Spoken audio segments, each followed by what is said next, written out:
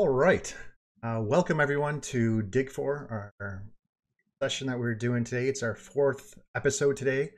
I would like to thank Andrew Rathbun to join us today.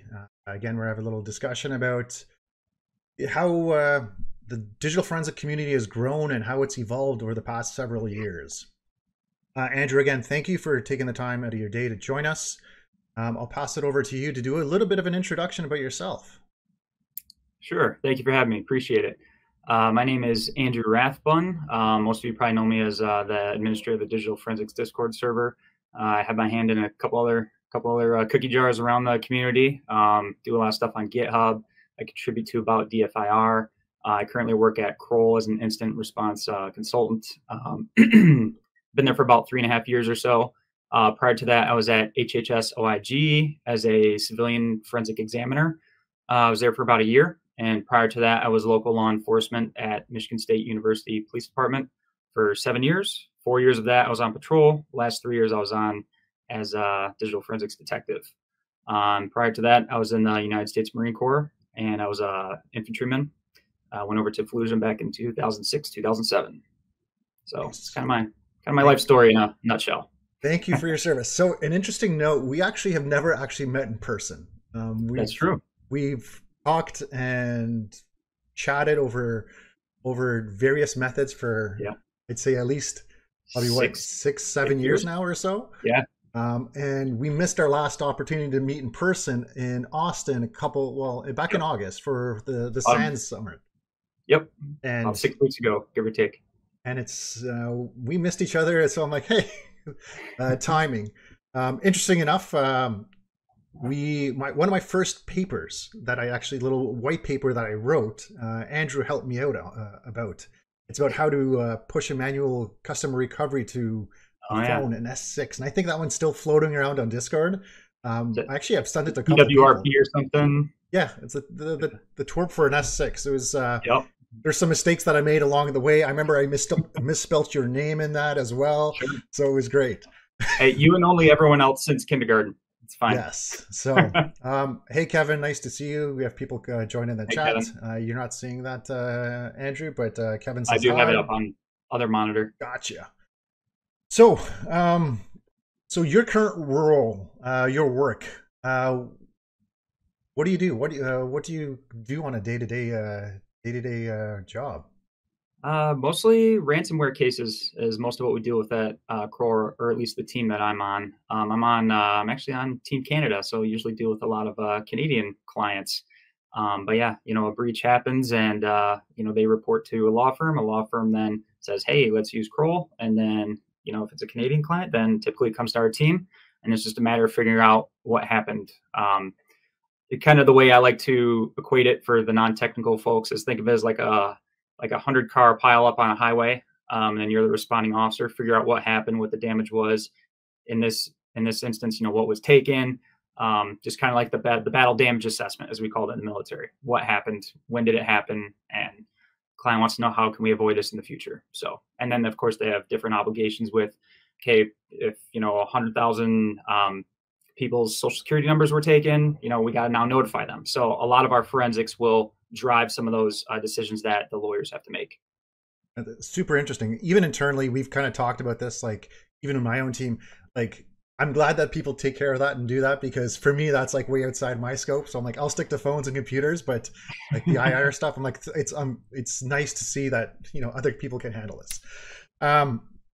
So how did you get into forensics? Because you have a vast background, kind of similar to mine actually, because I did come from military and then policing and then kind of ended up in tech. So how did you end up in forensics? What drew you to that? So I was always kind of techie. And when I was on my 4 years of patrol, I was kind of identified as like I work night shift, so 6 p.m. to 6 a.m. Of course, the IT staff is gone at that time. So whenever someone had a problem with something on their, mobile terminal, they'd come and reach out to me. I'd usually fix it. And if I couldn't, I'd escalate to IT. So rinse and repeat that for 4 years. And then, once an opportunity came up for, hey, we need a digital forensic detective, I was the first one they thought of. And they're like, hey, you're doing this in January 2016. I'm like, all right. So, yep, I did it. And yeah, that's kind of how it worked. So it kind of goes to show you're kind of auditioning for something every single day of your life by how you put yourself out there, because people will make an assessment of you for what you're doing every single day. So when something comes up that fits you perfectly, boom, we need Andrew for that. So could it's you have just kind of ever one thing to keep in mind. imagined it would have gone to this point, right? Rewind back to 2016 when you did this, No, right? Like, no, my degrees are in criminal justice, sociology, and human resources administration. Nothing to do with computer science, tech, forensics, cybersecurity, nothing like that. I was planning to be a chief of the police department someday, but completely different path I'm on now. So, and obviously I'm totally okay with that. it's interesting because like even for me, it's like it started as a hobby and that turned into a career path. Hmm. It's you can't really predict where you're going to end up, but I mean some of the Yeah. choices and kind of how things evolve, you just it works out. Yep. So since we haven't really met, we communicated often in virtual channels. Hmm. Um, let's do a little dive into history about this. So so for those that don't know, Andrew is one of the people that started the Digital Forensic Discord channel. The joining links, if you aren't aware or aren't part of that, is it's in the video description. So what led you to actually start this? Kind of why did you go down to that path? So I think you and I probably met on like the Google group, or I think that's where the IRC channel started from. It was a mobile forensics channel on IRC on Freenode. And so it was you, me, and like 10 other people, give or take. So we're talking back and forth there. You know, I was a detective at the time. You were a detective at the time. All the others were detectives, all doing our mobile forensic things. And, you know, back in the Android 4 days, probably 5, 3, you know, somewhere around that area. I don't know a version iOS because I'm an Android guy, but trying to use all these, you know, flasher boxes and ways to get into these phones. So I think what spawned us needing to move to Discord was actually prior to all this. I had joined Discord just because it was kind of a new thing. Oh, what is this? Okay, joining some servers. Okay, that's cool. So we're talking on IRC for a few months, and I need to post a picture of a phone. I'm trying to like convey a message to you guys, and it would be best in a picture. I'm like, man, IRC's, it's fine. It's text based. You know, there's no rich features to post a picture, embed a picture, anything like that. So I had to like basically take a phone or take a picture of like evidence, my evidence phone, upload it to like Imgur, paste the link, and I'm like, we got it. We need something better for this. So I'm like, hey, let's do Discord because that's a thing I've kind of been using the last few months. I really like it. It's got a bunch of quality life features that were lacking on IRC. So that's kind of how it came out. And it actually was the mobile forensics Discord server for a while until we started getting more requests and more people that were non-mobile forensics focused. And so we changed it to Digital Forensics Discord server, and the rest is history. So since Discord is primarily used for gaming and kind of within that side of the community, is that play video games? Sorry, what was the Do you question? play video games as well? Is that kind of As where? much as I can, yes, Okay. yes. And actually, they've changed the messaging, the branding. You know, I think it was like a year or two ago. They're like, hey, we're not just for games. We're trying to be just for everyone. So, Well, um, you definitely capture that. I think what the community has grown to today is definitely kind of showcases that it does. It's a lot more than just games. absolutely. So, Hmm. who can join the Discord? Technically, anybody, anyone can join. It's a public server. It's, you know, you can just Google Digital Forensics Discord server, and it's more than likely going to be a post that I put on one forum or another, be it Reddit, Forensic Focus, etc. Of, hey, here's the link. You should join this. So, Really, anyone can. The only requirement really is you have to go in there and post in the role assignment channel. Say, hey, I work for the private sector. Hey, I'm your law enforcement. Tell me what country you are, because we have it separated by country. Because when you're chatting with people, it would be nice to know if, you know, a cop somewhere is asking people a question and you can see they're from Sweden, or you can see they're from whatever country, because obviously there's different laws in every country. So that's the only reason why we break it down: law enforcement USA, law enforcement Canada, etc. I think we have about, I think it was about 75, at least 75 countries. So think about it.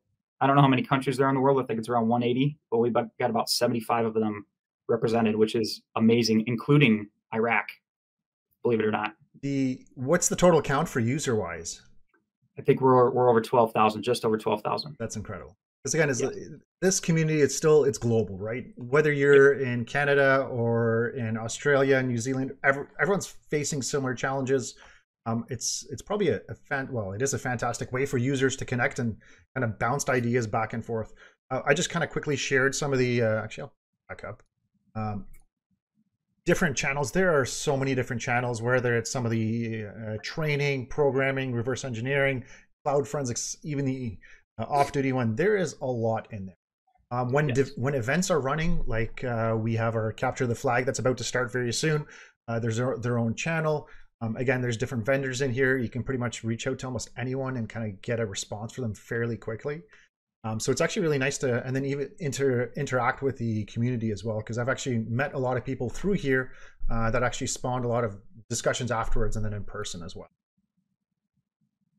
So, yep, and real quick, I'll share one story too. Probably one of the coolest stories that I've heard is it was a cop in Alaska, and he's like, the nearest agency to me is like 3 hours away, and I'm a one-man shop. The server has been a life changer for me, because if I need any help, it's a 3-hour drive through, the treacherous weather just to get, some help. So I know there's multiple other stories like that, but it's been a game changer for a lot of people, myself included. So definitely, and I think the Forensic Forecast Awards do speak for themselves. You did win, the server did win, I know, this year as well. So I know the community definitely appreciates this. So Discord is not the only project you're kind of working on. Tell us about some of the other stuff you're working on, and I'll start with how about Cape, for those that aren't familiar with. Yep. So Cape is a triage tool that you can use for Windows forensics, created by Eric Zimmerman. I work at Kroll, so Cape is our tool. Eric works at Kroll, of course. So it's a tool that kind of automates all of his easy tools and really any other command line tool that you want. The targets and modules that Cape uses is open source. It's on GitHub.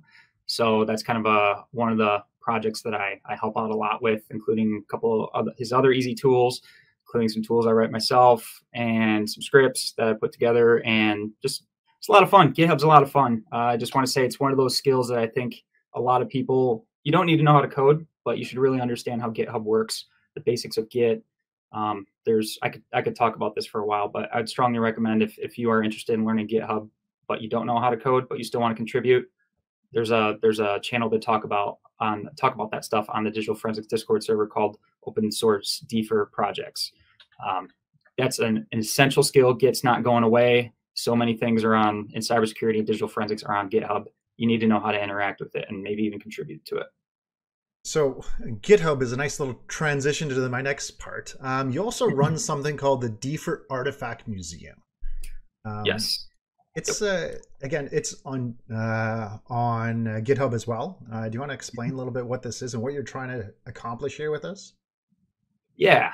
So one thing I found is, as time goes on, the past kind of gets forgotten about, or it's harder to revisit the past, right? Unless someone is actively preserving it. So as we have so many operating systems that come and go, think Windows Phone, think BlackBerry, it would be nice to have those artifacts sitting around. So if you ever did need to reference it, it's there. So I've fleshed out a lot of the Windows section because I do Windows forensics for a living, and that's kind of my bread and butter. Really could use more help on iOS, Android, Linux.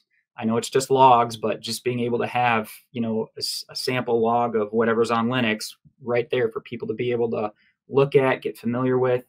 It's more of a repo to just have accessibility to artifacts. If, hey, I want to make a parser for whatever artifact, boom, there's sample artifacts right here. Or, hey, I just want to see what are the common artifacts on Linux or on Android 8, Android 11, compare that. In the Android folder, for instance, I compared the amount of SQLite databases between 8, 9, 10, 11, and 12 based off Josh Hickman's images. So just to be able to look at the progression of the amount of SQLite databases that are on those images, I think it goes from like 800 to like now 2,500 in Android 12. So it's just kind of a way to chronicle passively how artifacts change over time, and just to be able to give people sample data to make tools with, or just validate, your smoking gun evidence is in sms.db for Android 12. Let's go look at a different one and just validate what I'm seeing, test my query, that sort of thing. Lot of endless possibilities with it, I think. Which we were going through this, I think it was last weekend, that I know Ian was looking for a specific phone that he was trying an iOS version, iOS 8. where do you try to find an iPhone or an iOS device running iOS 8? It makes it Mm-hmm. very challenging. So for those that are listening, contribute any contributions are helpful. I know I chatted with Andrew about this, and we are kind of trying to figure out how we can best kind of provide some of the information to you, or at least to contribute to this as well. Because again, it's the community effort as part of that, and you do see that Kevin's name was on that list as well. Josh's, again, big community effort as well. Again, I think the whole premise of this is it's a community effort. One thing as well, I know that you started writing a book, at least a portion of that. Want to talk about that a little bit? Sure. Yeah, that's you're referring to the Hitchhiker's Guide to DFIR. Yeah, which did win a Forensic Forecast Award this year. So it was a idea that just kind of came to my head. I'm like, hey, I really like using GitHub. Hey, I'm kind of interested in getting into self-publishing of books. Why don't you combine the ideas? And, you know, at the time, I didn't really have an idea for writing for enough material for an entire book myself. So I'm like, okay, why don't we, see if there's anyone else who wants to contribute a chapter or two, and rinse, repeat that till you got, 15, 20 chapters. And hey, now all of a sudden you got a complete book. So I think right now we have about 14-ish chapters and maybe one or two off on that. We're looking to hopefully get to 20. But really, if anyone is watching this and has ever wanted to maybe write a book someday or publish something, but just doesn't have enough material, but you can write a little bit more about something than a blog post, get with me. And you got a chapter. We got probably 6 spots left. Once we get to 20, we'll probably put a cap on it, actually get a physical product out, because right now it's digital only, PDF and EPUB. But, hey, you can have a chapter writing credit to your name. So it's a pretty cool project. So everyone's written about a completely different thing. We don't have a plot in this book, right? every chapter is independent of the others. So it's been a really cool for me to watch unfold, and hopefully for the other authors, it's been a cool experience for them. That's awesome.